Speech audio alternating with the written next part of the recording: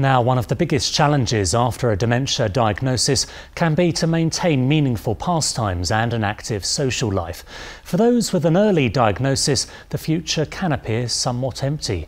But the Ontario Shores Centre for Mental Health Sciences is helping to challenge this preconception. Our reporter, Temistilos, visited the Oshawa Senior Citizen Centres to see how they're using technology to help people have fun.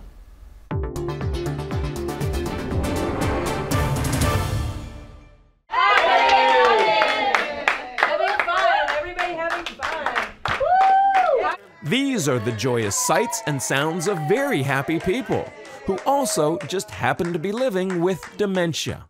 The excitement and happy camaraderie they're enjoying comes from a surprising source: video games. Researchers have found that commonly used technology can help improve the day-to-day lives of people living with dementia. Dr. Arlene Estelle is a leader in this type of research. We found there's a number of different ways technology can be helpful. Some of it is about having fun and really getting pleasure out of life. And that's because we do a lot of things with games. You can see every time that the Xbox is brought out, they get excited, they want to play it, they now ask for it. You can see that they're excited about playing the game, they enjoy playing it, they like to cheer for each other. So I think it's about the competition and it's about the teamwork, but it's also, I think, just something they enjoy doing. Make a fist, good. Bring it back behind you, and you're gonna throw it forward, open your fist. Good. The Xbox Connect helps them with their physical issues that some of them might have. It actually helps them for their hand-eye coordination. It helps in terms of their cognitive, for sure, because what we see is that their scores get higher, they achieve better results through playing the game more often. So we see an improvement in cognitive as well. But I think that for us, the benefit is the relaxation, the calmness, the contentment in playing the game. Care partner Victor Pratt says he believes his wife Jean has benefited a great deal from the program.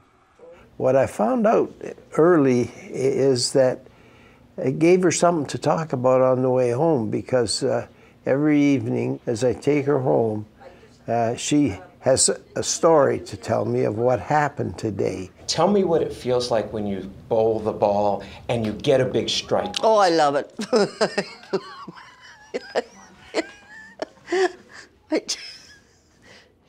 It's not just the Xbox that helps people diagnosed with dementia. Other readily available off-the-shelf items help improve their day-to-day lives as well.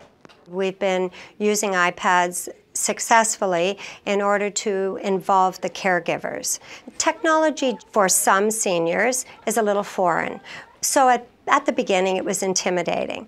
But what soon happened is we could see them learning the applications on the iPad and being able to play it with less and less individual instruction by either the staff or their caregivers at home. Dr. Estelle believes as people living with dementia become more comfortable using technology, it will help break down stereotypes.